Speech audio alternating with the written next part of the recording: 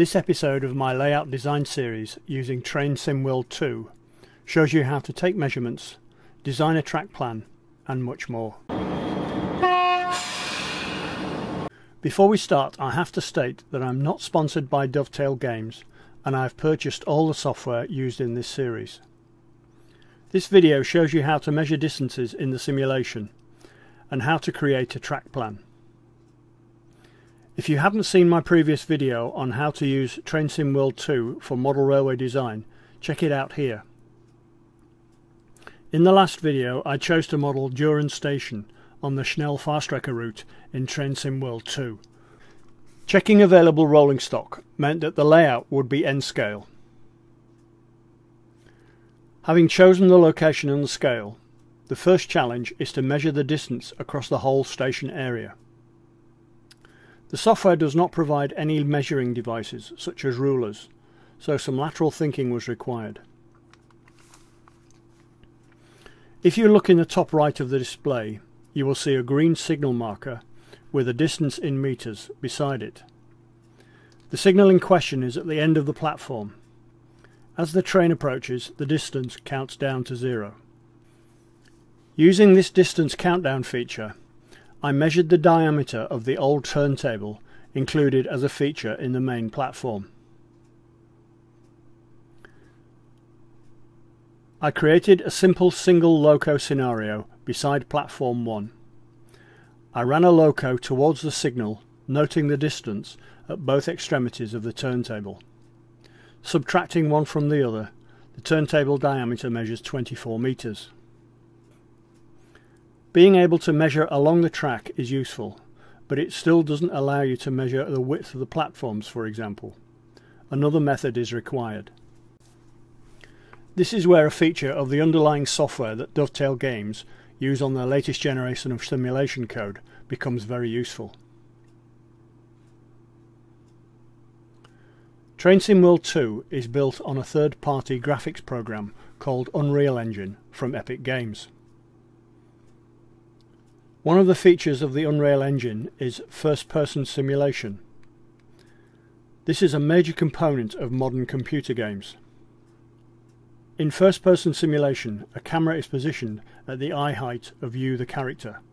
You then see the graphical surface as if you are walking through it. Dovetail Games never had this feature in their previous train simulator, so they decided to incorporate the mode into the next generation of their game. You access first-person simulation through the Explore on Foot menu option. When you select the Explore on Foot option, you can select a start location and a time. You move around the simulation surface using cursor keys on the PC or joystick controls on a console controller. Movement is 2 speeds, so-called walk and a faster pace called run, which is accessed by pressing the Shift key on the PC or the RT key on a console controller whilst moving. An explore speed doesn't vary, which means if we can determine how far we travel in a given time period, we have a measuring device. Remember, we measured the diameter of the turntable on platform 1 to be 24 meters. If we now walk and run across the turntable and measure how long it takes, we can arrive at a meters per second speed. Using the clock in the bottom right of the display, let's time how long it takes to walk across the turntable. Here is that measurement. We traverse 24 meters in 8 seconds, giving a walk pace of 3 meters per second. Run is twice that speed at 6 meters per second.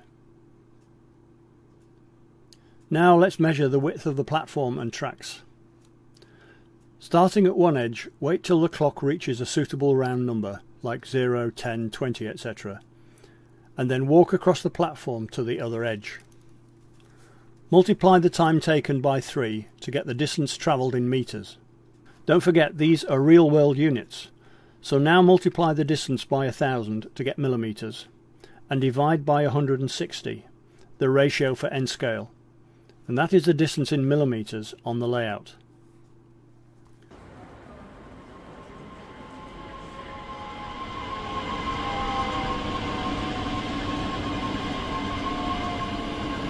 Bitte achten Sie auf den Abstand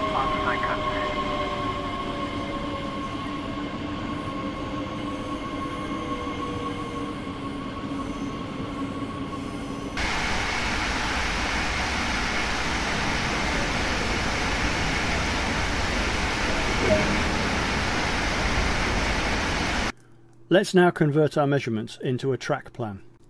I use track planning software called AnyRail, which you may have seen in some of my previous videos.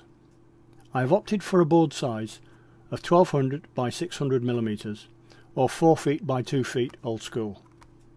The track is laid out on the boards to ensure no points overlap a board join. The right-hand bridge is added to give a measuring reference. Platforms are drawn and added.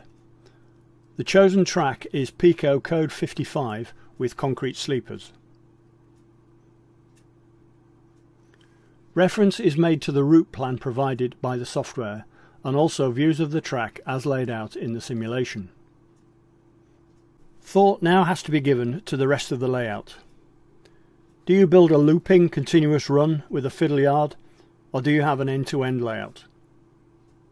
With a single run of boards, a back scene is necessary, attached to the rear of the station. There is another solution, however, and that is to incorporate the real-world storage facility as a fiddle yard. 4 extra boards are added at the rear, and the fiddle yard is built onto the area provided. This, I think, makes a far more interesting layout from the public point of view. By adopting this design, an end-to-end layout becomes the obvious choice. Traverses at both ends mean that full trains don't have to be turned, since all the passenger trains operate in both directions. The only exception is freight traffic. The loco can be lifted by the operator from one end of the train to the other before a return journey. In terms of control, DCC seems to be the obvious choice for me, with 2 or possibly 3 operators. There would be an operator at each end with a third situated at the front to control the front fiddle yard and interact with the public.